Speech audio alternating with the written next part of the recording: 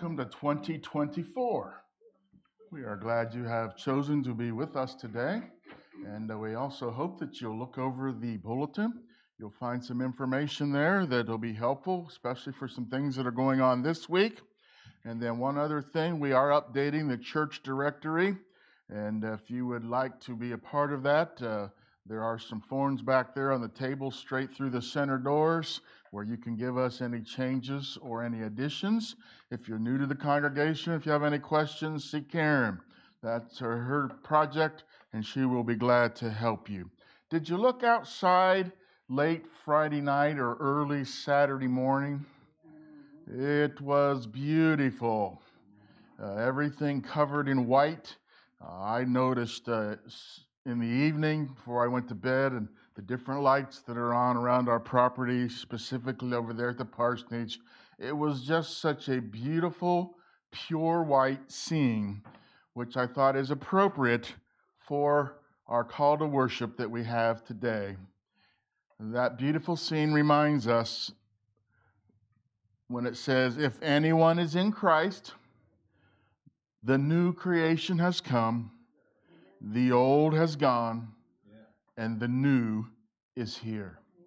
The purity and the beauty of when Jesus Christ, through the Holy Spirit, is at the center of our lives. Let's pray together. Heavenly Father, we thank you for this day.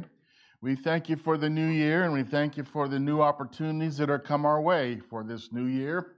And we pray that as we gather here today, as we sing together, pray together, and look at the Word together, may we truly experience not only being together with one another, but being together, walking in unity with Jesus Christ. In His name we pray. Amen. Amen. Well, I'm glad to see everybody here this morning, and I hope you're ready to sing and worship the Lord together. Let's sing one that we haven't sang in I don't know how long. Surely goodness and mercy. Psalm 23.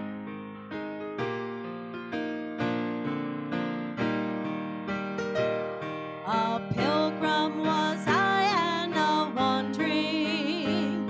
In the cold night of sin did I roam. When Jesus, the kind shepherd, found me, and now I am on my way home. Surely goodness and mercy shall follow me all the days of my life.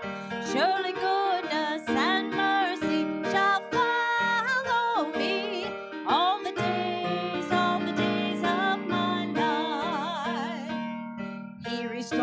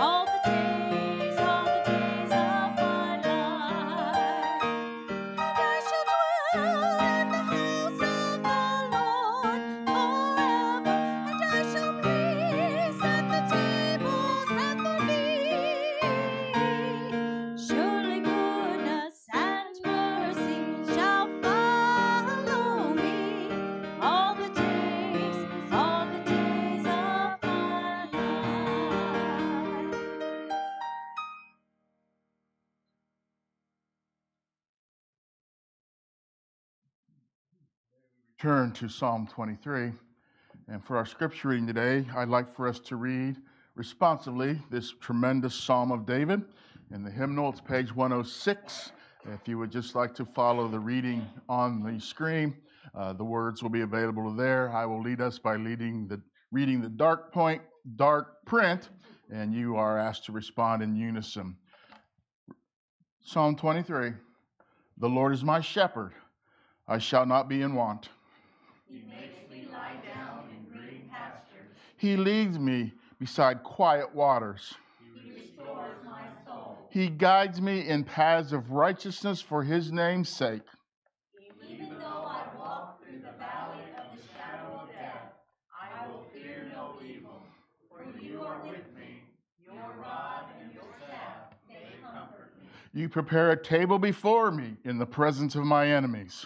You anoint my head with oil, my cup overflows.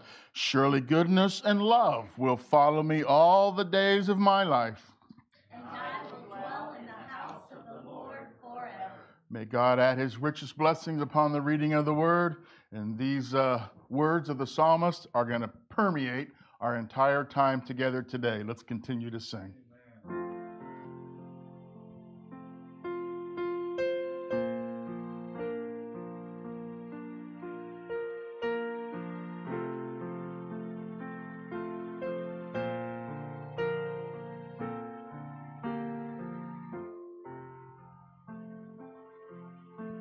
The Lord is my shepherd, I shall not want.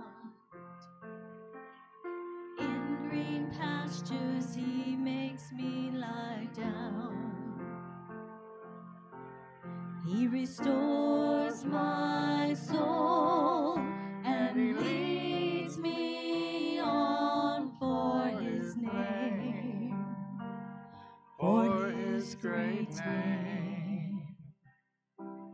Surely goodness, surely mercy, right beside me all my days, and I will dwell in your house forever and bless your holy name. You prepare a table right before me in the presence of my enemies. Though the arrow flies and the terror of night is at my door, I'll trust you, Lord.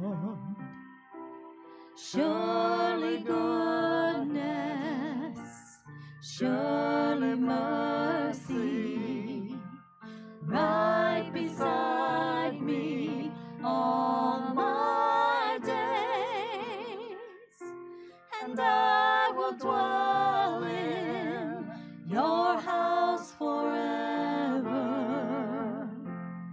and bless your holy name.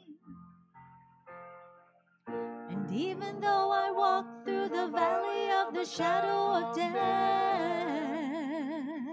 I will fear no evil.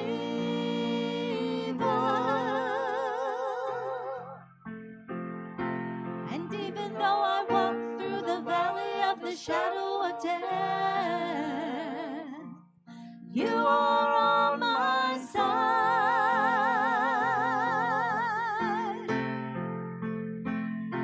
And even though I walk through the valley of the shadow of death, I will fear no evil. And even though I walk through the valley of the shadow of death, you are on my side.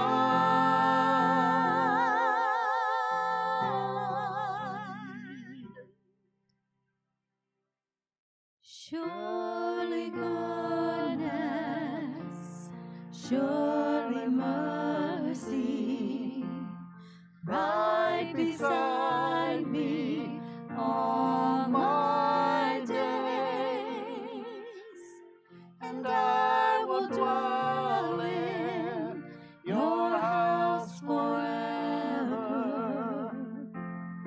and bless your holy name, and bless your holy name.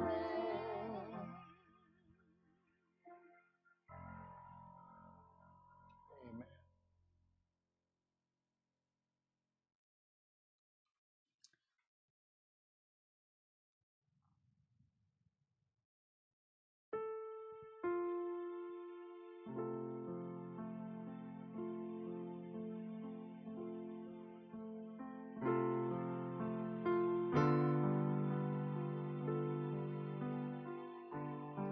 You know, as I think about this song, Gentle Shepherd, you know, animals trust someone who is gentle with them. They feel that they can trust them, right? But don't you know that David also, as it says in scriptures, he had to protect, right? He had to protect those sheep. And he had to sometimes be the mighty protector. And isn't that the way he is for us? Sometimes he's so gentle. When we come to him and we are hurting and we don't know which way to turn, and he gently guides us along. And then sometimes he is our mighty protector. When we are walking through those storms and the enemy is meeting us on every side and is trying his best to defeat us. And yet our gentle shepherd rises up, and he is the mighty king, and he is the protector. And we have so much to be thankful for this morning, and so much to praise his name for. I praise his name this morning, for he is so good to me. Let's sing Gentle Shepherd. Sing it to the Lord this morning.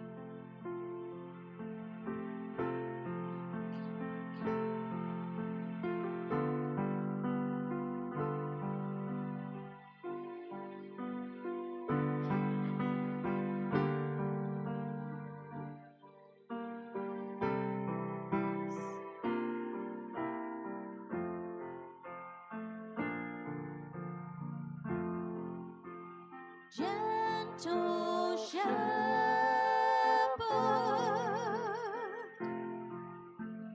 come and lead us, for we need you to help us find our way.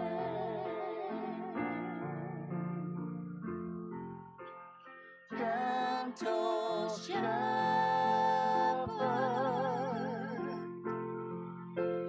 come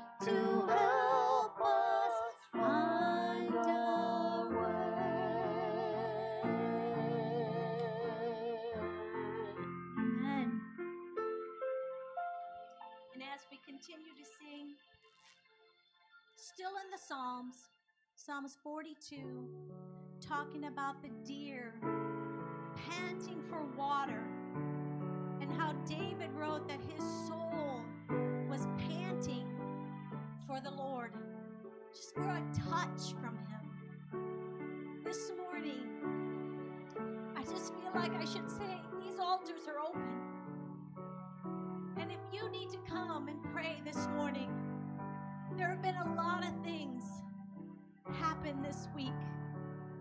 I had a good report from the doctor, and I praise his name for that. Yes. Yes. And that he is always with us, even through those times of uncertainty. So I feel like when we're singing, anytime through the song, if you want to come and you want to pray, please do. You won't be interrupting anything, I promise you. That's why we're here.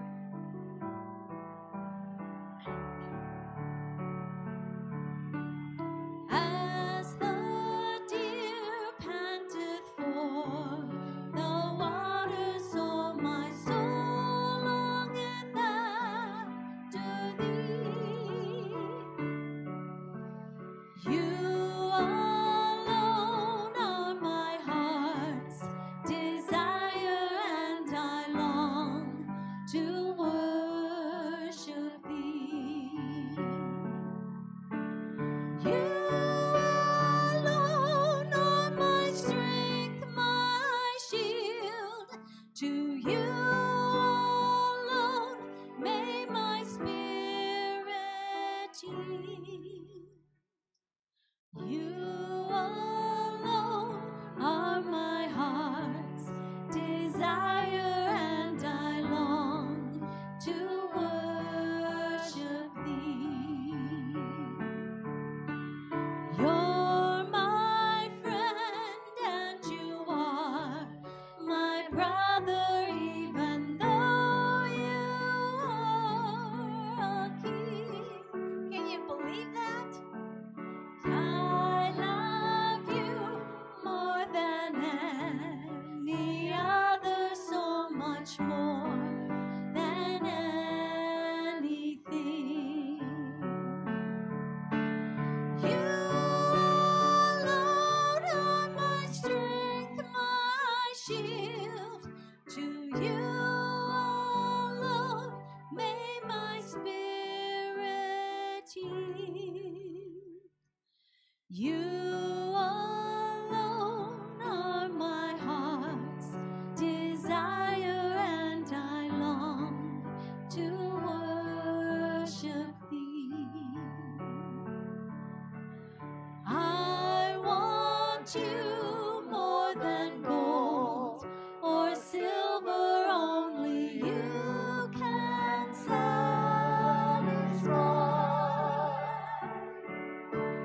You alone are the real joy giver and the apple of my eye.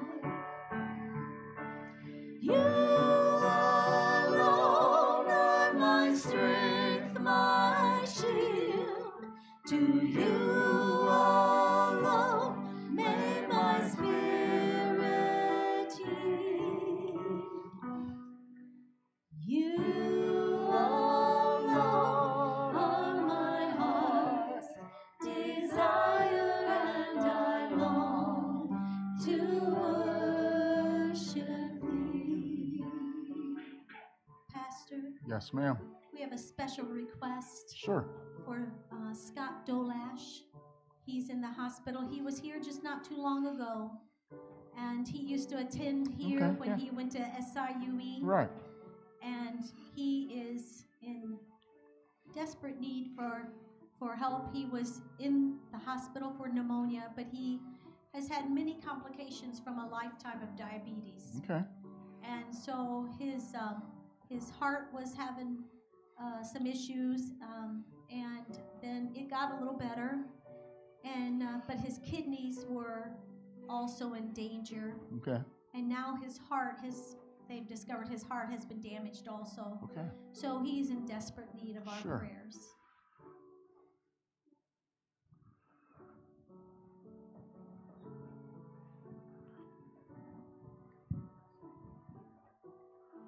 As we come to prayer tonight, one of the things that I've heard since I've been in town, when asked, how was your holiday?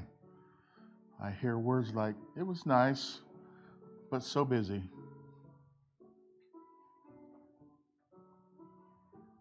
Seems appropriate that we should begin the first Sunday of the new year with a quiet, somber, reflective attitude. I don't believe in the teachings of all peoples, but the Native Americans of our world taught that every once in a while they had to sit down and let their soul catch up with their body. Perhaps that's where we are today. So we, not in a bombastic, loud voice, but in a quiet, humble spirit, seek the Lord Jesus Christ. Yes, thank you. May He alone be our heart's desire. And we do pray for the physical needs that are represented. We pray for Scott. We pray that you would be very real to him right now. Yeah. He is a part of our family. We just ask that your Holy Spirit would be very near to him. We pray that the healing touch of Jesus might be placed upon him. Yeah. Thank you. And Lord, we just realize that for all of us, when you alone are our heart's desire, when we truly worship you, then we can testify like the Apostle Paul that all things do work together for the good, and that we do become more like our brother Jesus Christ. Again, Lord, we pray for the requests that are listed on the backside of our worship folders. Our prayer is that though we know names and we know some faces, you know every situation. And what's even more humble is that you know the condition of every heart. And so we pray that not only would you meet the outward, external, circumstantial needs of the people who are on the list there, but our prayer is that this time when they have requested prayer will be a time when the circumstances of life cause them to remember Jesus Christ. And our prayer is that as they seek you for the situations that are temporal in nature, that you would use as a time for your Holy Spirit to do his work. You say that when you're lifted up, all people will be guided and led to you. So we lift up Jesus Christ for each situation that's listed on our bulletins today. Yeah. And ask that they would be drawn not only to the power of your grace to calm waters, but may we experience the power of your grace to calm inward conflicts, to calm the lack of peace deep within. We do thank you for the new year. We thank you for the opportunities that are ahead of us. And our prayer today is that as we return to Psalm 23, as we look closely at this testimony of the King David, that it would become our testimony also. And Lord, we realize that what he sings, or what he says, he actually probably did sing this song. And what he sang was, you alone are my strength, you alone are my shield, and he commits himself to only yield to you. And so we pray those words with him, you alone are my strength. You alone are my strength, my shield. To you alone may my spirit yield. You alone are my heart's desire, and I long to worship thee. That settles down upon us. And all the people of God said, Amen and amen. If you would take your Bibles and turn with me to Psalm 23 again, we are going to pick up with verses 2 and 3. There is an end to this series. I just don't know how soon it will be, but I hope that you are experiencing the fact that there is such a depth in this psalm that it drips, every word drips with significant insight into what it is to be a follower of the shepherd. Yes. I know I really believe that God has graciously given us 66 books of the Bible, 39 in the Old Testament and 27 in the New Testament.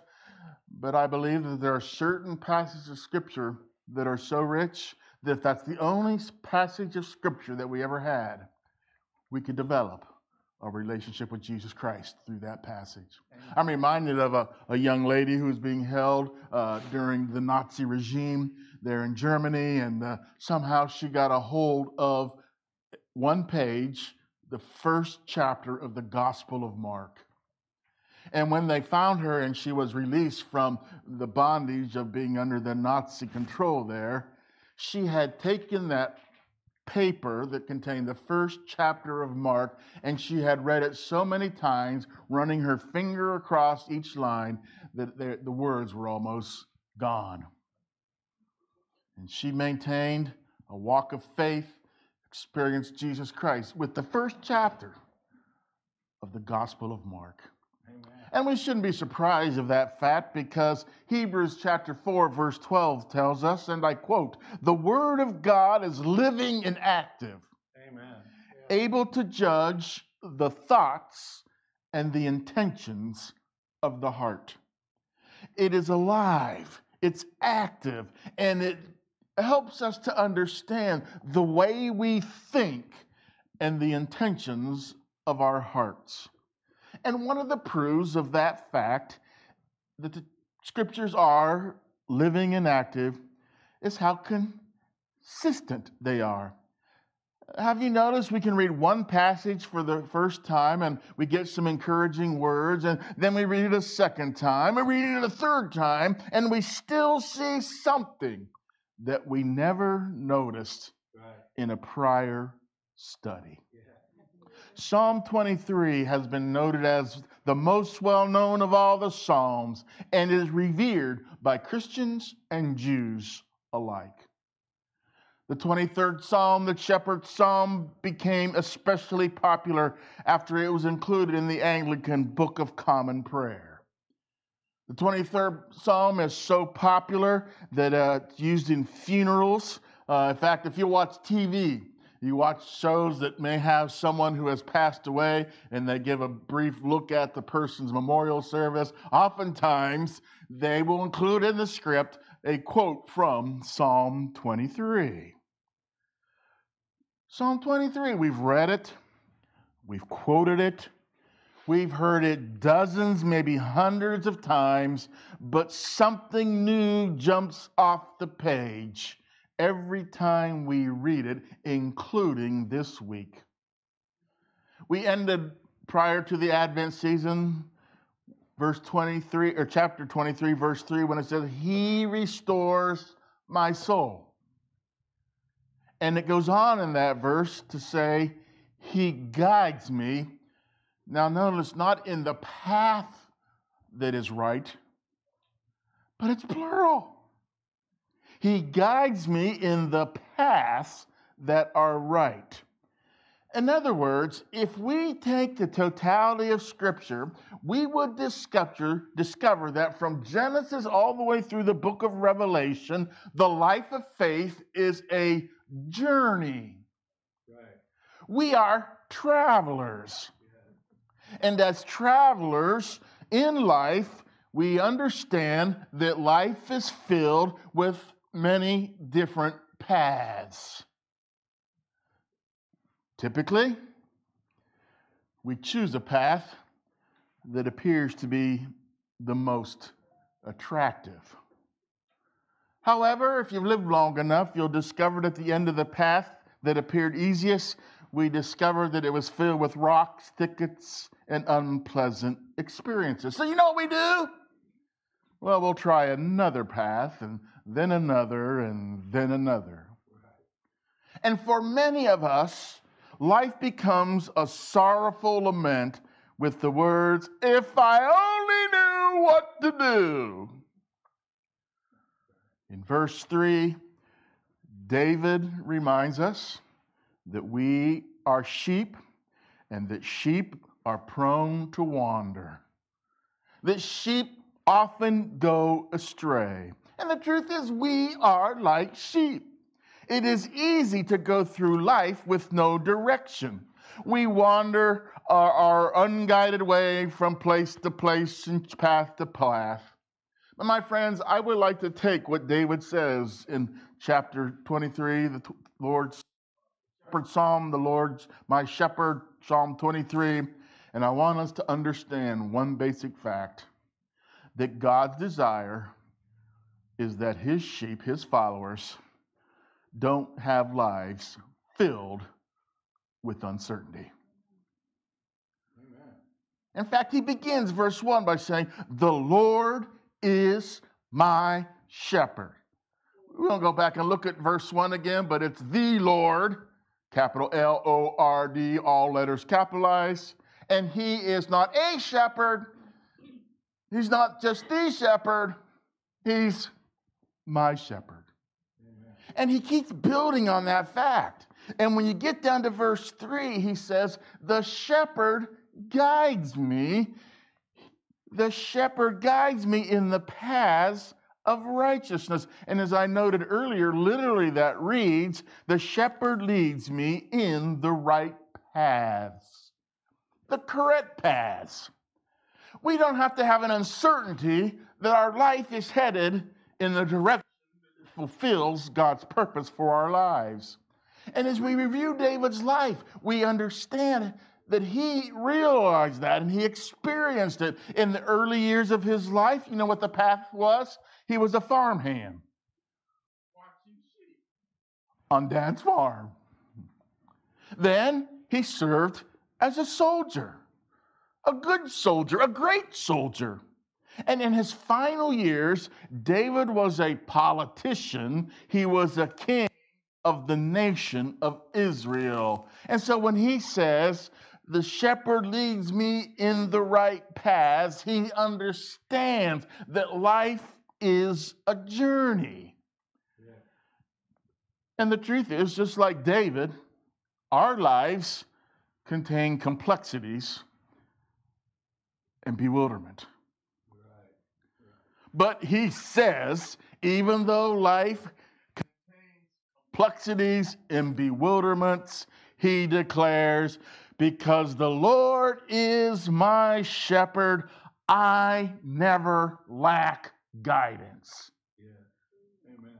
Now, to fully understand what he is saying here, to reach the depth of the truth that's found in Psalm 23, we have to take to remind ourselves of the type of land, the terrain of the land where David lived. The land was filled with numerous paths. In fact, when you think of, or when I read this, you may join with me in thinking this, talk about a multitude of paths. I went to the New Testament where Jesus talks about, the seeds. Some fall along this path and some fall along that path. And there are just a variety of paths. And there are numerous paths throughout the land where David lived. And not only were there a great number of paths, there was also a wide variety of paths. The feet of hundreds of travelers wore different paths onto the landscape of the world where David lived. Blowing winds created paths across the land. Some paths were carved out by robbers who wanted to lead unsuspecting travelers astray. Sounds like the work of the enemy even today, doesn't it? The enemy to our walk of faith. The robber's real evil intent was to steal the traveler's goods. And if they could lead the shepherd and the flock astray, they could then ambush the shepherd and even take off with some of the sheep. The terrain of the land where David lived, paths everywhere, different kinds of complexities, different kinds of interruptions to life. So let's take it a step further and look at the truth of David's life when he says, he leads me in the right paths. Here is the deep truth of Psalm 23. You ready? It's profound. It's countercultural. It goes way beyond the way we typically think and pray. When the Good Shepherd guides us, he not only takes us to the right places, but he takes us and makes us the right kind of people. See, our tendency is to think, well, Lord, should I take this job or should I take that job over there? We really feel it's time to move. Should the next years of our lives be in this location or in that location? Let's get real practical. Culture. Where should I attend church?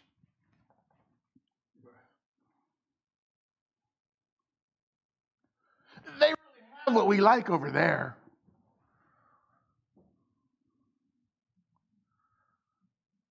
And what happens in our lives is we find and ask God to give us the right place to land. And the thing that God desires, see in Psalm 23 is God's greatest concern isn't the place that we're located or where our vocation is. His most important desire is what kind of person are we? Right. Amen. Yeah. God's leading is not primarily vocation or location. God always wants to lead us to a right life. A life that reflects mature, godly character. Yeah. Wow. That's Psalm 23. When you tear it apart, when you let each phrase drip the truth, when you unpack the different words, when we really take time to not only look at the words and say a little prayer after we read it, but when we allow the Spirit of Jesus Christ, the Spirit of God the Father, the Holy Spirit Himself to take the truths, we understand that life has a variety of paths and we will have different paths throughout our lives. And what's really important is not finding the right location, not finding the right vocation, it's becoming the right person.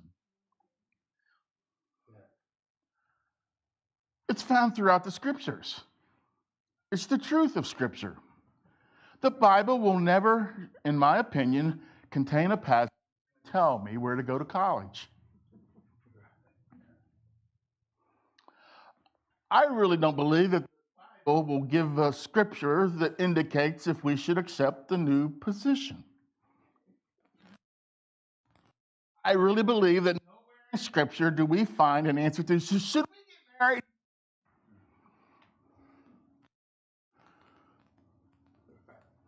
Charles Shedd said it so well. Whenever I marry a couple, we go through counseling, and I use Charles Shedd's quote, which is this: the key to a successful marriage is finding the right kind of person, or the right kind of person. It's you becoming the right person.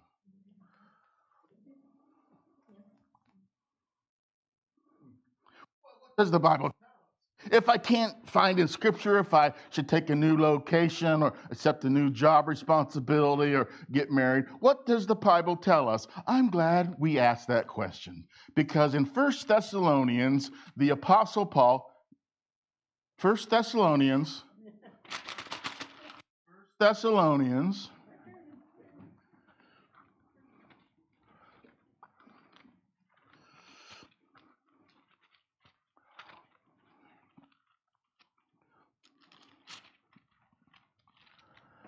chapter 4 and 5, the Apostle Paul tells us in plain, well, he wrote in Koine Greek, and because of Bible translators, we can read it in plain old English.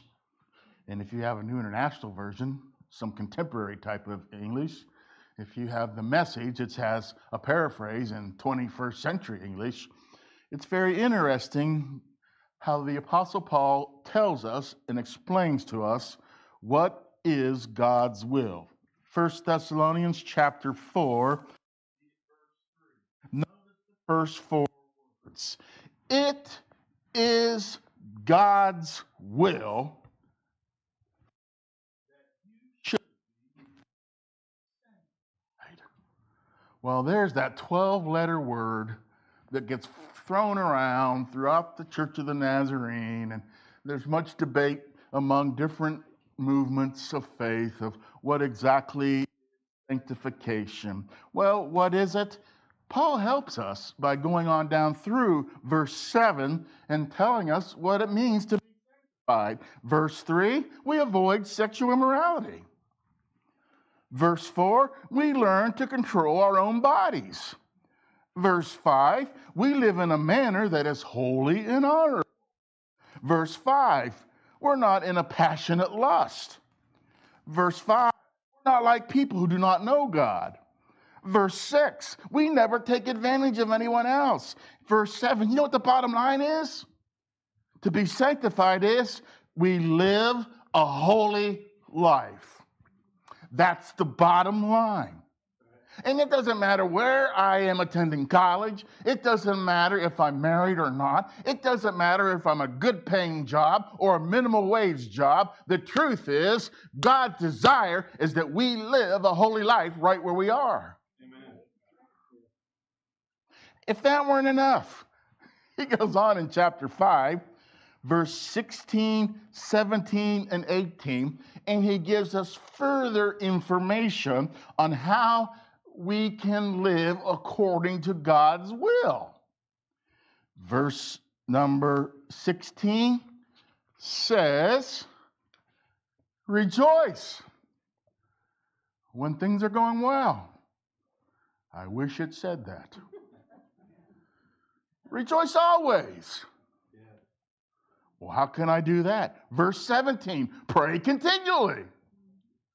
You mean I got to be, when even in my job kind of in this? No. If you're like this, you're going to not get your job done. And if you try to do this while you're walking across the street, you're going to get run over by a car. See, we have made prayer this particular stance and, particular place. No. We can pray continually because we have a relationship with the Holy Spirit and because He's within us and we are nurturing that relationship. No matter where we are, what we're facing, we're praying, we're talking. He's conversing with us. Right. Rejoice always, pray continually, and verse 18, give thanks, notice, not for all circumstances. Right. Oh, thank you, Lord, that guy cut me off. Thank you, Lord, that somebody hacked into my account and stole what was left in my account. No, it doesn't say that. Don't thank God. We don't thank God for all circumstances, but we thank Him and praise Him in what? All circumstances. Again, it's not a matter of location. It's not a matter of vocation. It's a matter of what kind of people are we becoming. And then verse 18, there it is again. This is God's will. Amen. See, God's guidance has to do with what we are, not where we are. Right. And if we are what God wants us to be, God has no trouble placing us where God wants us to be. Notice we flipped it. Well, Lord, if I just get over there, If you just get me out of this office with all the bickering and all, it's just a terrible place to work. It could be. So we thank God, not for the circumstances, but in all circumstances. And Lord, I want you to make me what you want me to be. And when the time comes for me to move on, you'll open the doors. I don't have to.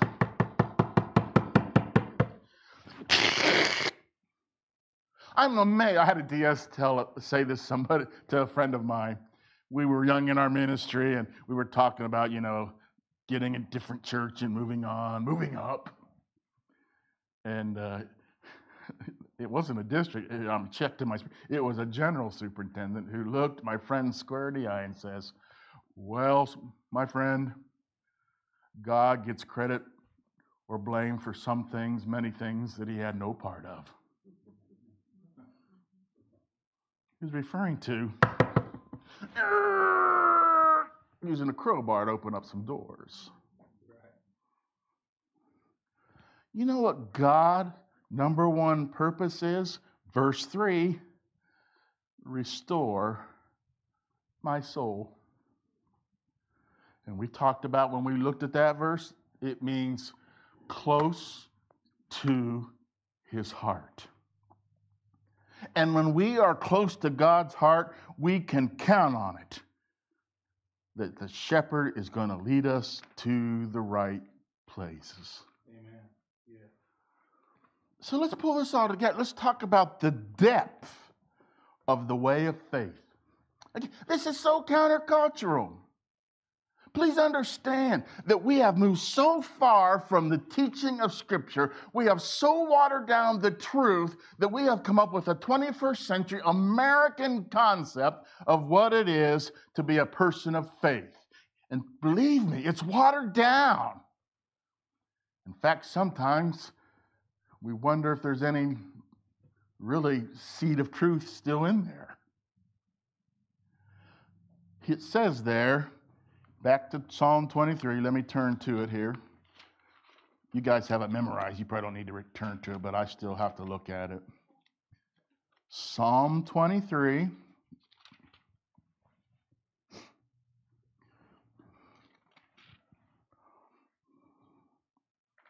Verse 2.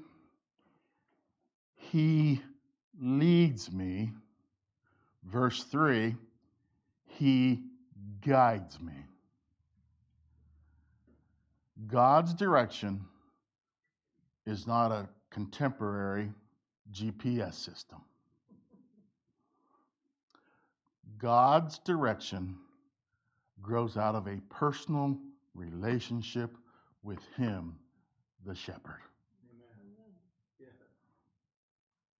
God does not give us a roadmap and tell us, follow each step carefully. God's way is, I'll go ahead, and you follow me. Well, can you give me biblical truth of that? I'm glad you asked. Father Abraham, Genesis chapter 12. Oh, we like to talk about, his call in the first 4 verses. God spoke to him and said, go to the place that I will show you. Notice how broad. I'm going to make you a great nation. I'm going to bless those who bless you. And I'm going to bless all the nations of the world through you. Well, where am I going? To the place that I will show you. Can you imagine we went home to Sarah? Pack up the stuff. We're headed home. We're headed out. Where are we headed? The place that God will show us. And that is so formative and so basic to the depth of the way of faith that when you get to Hebrews chapter 11, verse 8, as the Hebrew writer takes another look back at the life of Abraham and talks about the fact that he is an example of the way of faith, it says, verse 8, Hebrews 11, by faith, when called to go to a place he would later receive as his inheritance, he obeyed and went, even though he did not know where he was going. Wow. Whoa! Let's get the truth even from the picture that David gets us. Ruth talked about how we're aware that, the shepherd carries a rod and a staff. And the picture that we have, and Ruth talked about, oftentimes when the sheep begins to wander, you know what the shepherd, he takes the staff and, hooks the animal and gently pulls them back to safety. I found out in research that the staff was also used in another way. What they would do is if they would come upon a fruit tree, the shepherd would take the staff, reach up and pull down a limb that contained fresh fruit, and would pull a piece or two of the fruit from the tree, and then he would reach out and offer it to the sheep. As they walked along, as that piece of succulent fruit was offered to the animals, they would nibble and get a taste of that sweet fruit, and they would crowd around and get as close as they could to keep eating. Isn't that beautiful? Yeah. Here's the depth. You ready? Here's the depth of Psalm 23 and the depth of the way of faith. The shepherd leads as he feeds. The shepherd leads us as he feeds us. We come now to the core value of my ministry. Since 1979, the basic core value of my call as a servant of Jesus Christ is the fact that the shepherd leads as he feeds, then we must value God's word. Yeah. It's not something we can take or leave. The option of, if I show up to get discipled, if I show up to hear a sermon, it's not that big a deal. Yes, it is. It's central. It's a core value. Why am I yelling? Because I feel very strongly. Reading, studying, reflecting, meditating on God's word, please understand that's when the Holy Spirit opens truths and shows God's people how to move. Not location or vocation, but how are we maturing in our walk of faith. Amen. And it says, notice, he leads us for his name's sake. Whoa! You mean the purpose of life is me to get everything I want and ask God to bless it? Yeah, that's right. There is a greater purpose to our lives, and we will never experience the full satisfaction of life until we understand that when we are walking according to his purposes and when he is working daily in our lives and we are experiencing a relationship with him, that's when life reaches its fullest satisfaction. Yeah. He leads for his name's sake. See, the shepherd values his reputation. To lead a flock into the wilderness and to lose that flock in the era of David was a disgrace. And David boldly proclaims, I want you to know something, that God can be trusted and he will never lead you astray. The Lord God is jealous for his name, so all sheep who follow him will be guided safely home. Amen. Amen. In his book, Resolving Everyday Conflict, Ken Sande tells about observing a visually impaired woman who resisted the repeated warnings of her loyal and protective guide dog. He writes, "One day during my morning run, I noticed a blind woman walking on the other side of the street with her seeing eye dog, a beautiful golden retriever. As I was about to pass them, I noticed a car blocking the driveway a few paces ahead of them. At that moment, the dog paused and gently pressed his shoulder against the woman's leg, signaling her to turn aside so that they could get around the car. Now, I'm sure that she normally followed the lead, but that day she didn't seem to trust her guide dog. The fact is," he said, "I assumed that she had probably walked this route many times before and knew this was not the normal place to make a turn. Whatever the cost, she wouldn't move to the side and instead gave him a signal to move ahead. The animal again pressed his shoulder against her leg, trying to guide her on the safe path. She angrily ordered the dog to go forward. When he again declined, she got mad. Her temper flared. As I was about to speak up, when the dog once more put his shoulder gently against her leg, sure enough, she kicked him, and then she impulsively stepped forward and bumped square into a car. Reaching out to feel the shape in front of her, she immediately realized what happened. Dropping to her knees, she threw her arms around the dog and spoke sobbing words into his ears.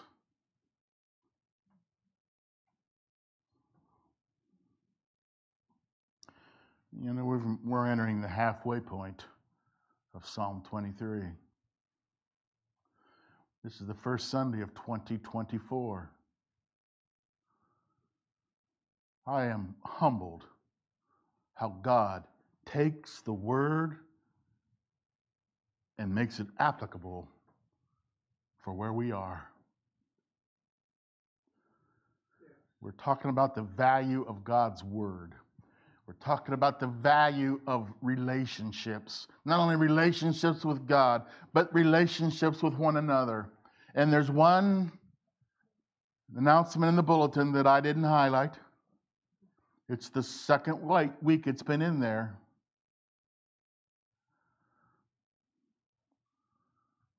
Lord willing, we will seek to offer 3 more opportunities where we can show our valuing of the Word of God, which goes way beyond showing up and listening to a sermon, but includes being a part of a group where we can be accountable and grow.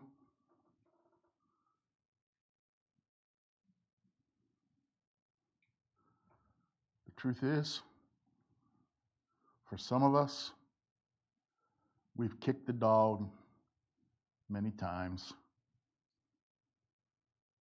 got angry when the pressure was applied. You know, for some of us, what we need to do as we enter 2024? Hit our knees and wrap our arms around Jesus Christ and ask Him to forgive us for treating Him, His agenda, His purpose, and His way of faith so flippantly.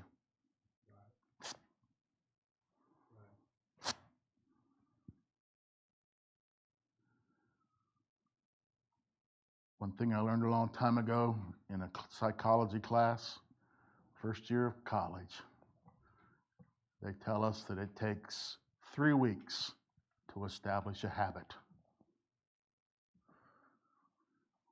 Ever since then, I've been tracing people's commitment to church attendance and small groups and the disciplines of the faith. It's amazing how, in my early years of ministry, people would get to 2 weeks and then miss. Now it's maybe even 1 week, and then you don't see them for a long time.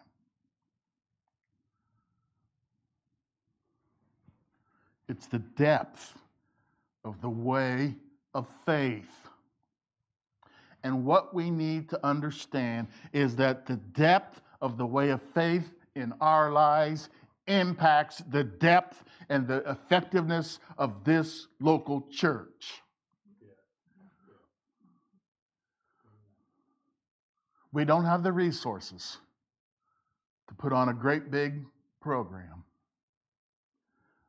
But I really believe that it's not a matter of location. It's not a matter of vocation. It's not a matter of numbers. In fact, the greatest churches may not have a big crowd, but they have a huge heart.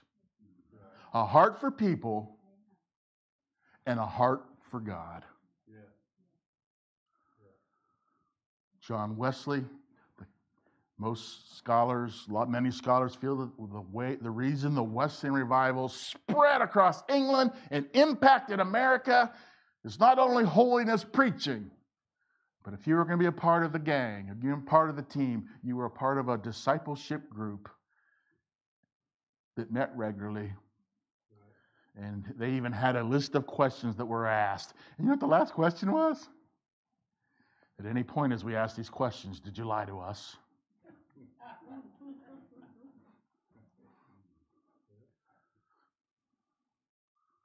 See, we're in a flippant way of faith.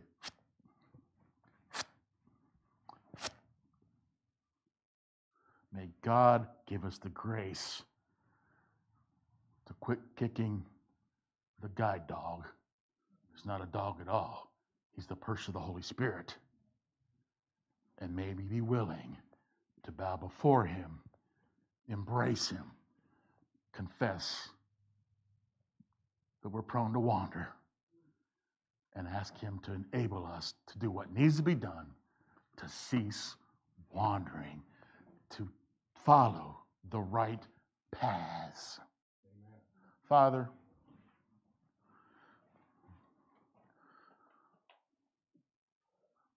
after 4.5 decades of preaching the Scriptures and teaching the Scriptures, I continue to be humbled and amazed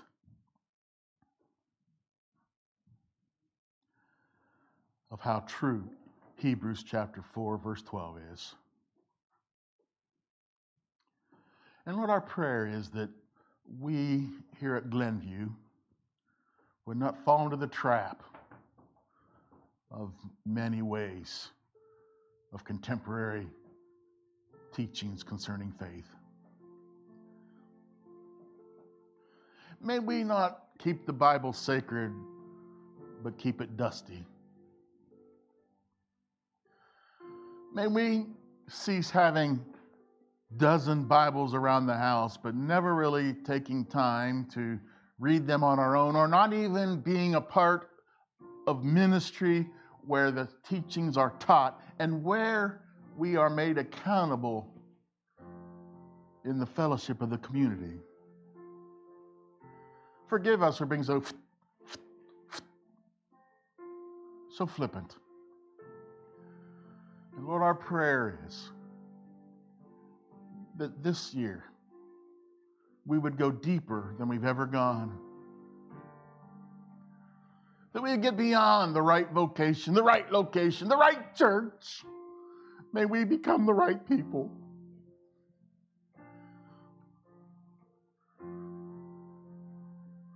The song we've sung throughout this series, we sang it earlier in this service, and Chuck's playing it again. There's no other we can turn to who can help us find the right path, become the right person. Come and lead us, and we realize that you're going to lead us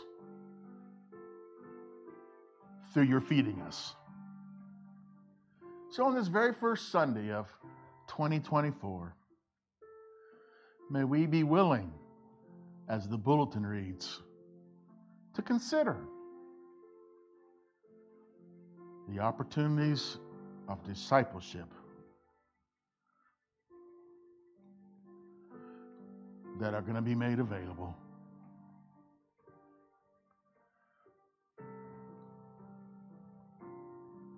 Let's sing it together just one time. Just sing through Gentle Shepherd one more time.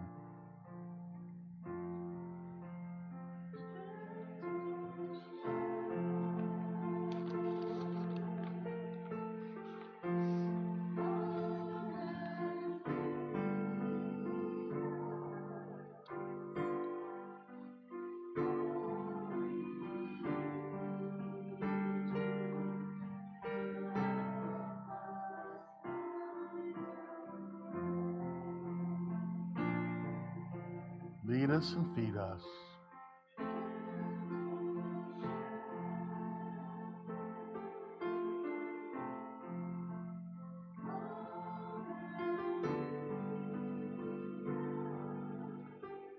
Because we need to face today.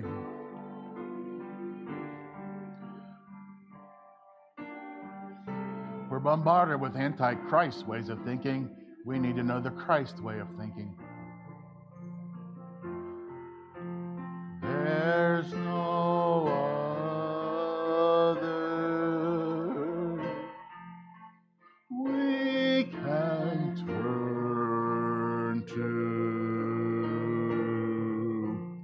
Help and help us face another day. Gentle shepherd,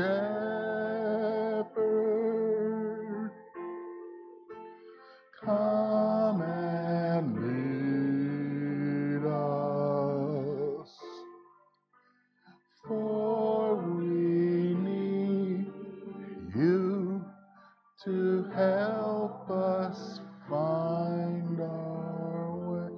And may that spirit of submission and may that openness to the leading of the Good Shepherd, our Shepherd, the Lord Jesus Christ, be a living reality through the coming week. And all the people of God said, Amen. God bless you as you go.